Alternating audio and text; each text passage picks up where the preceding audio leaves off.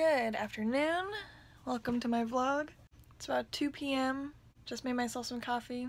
About to watch Shane Dawson's new video. Colin's out with his dad buying stuff for the room that they're still working on. And I've got about an hour before I've got to head to work. So I just wanted to start the vlog, say hello. Your modeling career will do better because you're in Team 10. And then his new girlfriend, I think, is a model. So it's like, was she just like an out-of-work model? Okay, so I just about finished my coffee. Just finished watching Shane's video. I'll be honest with you, I almost want to go subscribe to Jake and Logan now, you know, for research purposes. To just like, so I can like really understand, you know? Shane is so good at this. Like, wow. Anyways, pretty great way to start my day. You know, if I must have it without my love here. I didn't realize he was going to be gone the whole time, but that's okay. That's okay. He's doing work, making things better around here. So I'm gonna finish my coffee. I'm going to finish getting ready for work. And then I guess that will just leave going to work. Closing drive-through tonight, but the hours have just changed at work, like yesterday I think, to like the winter hours, so the store closes like an hour earlier. I'm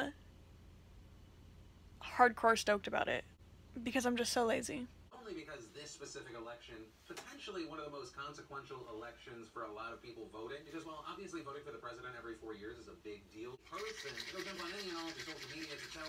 It's not doing it right at this very moment, but I have had an eye twitch the last, like, I don't know, a couple days, I guess.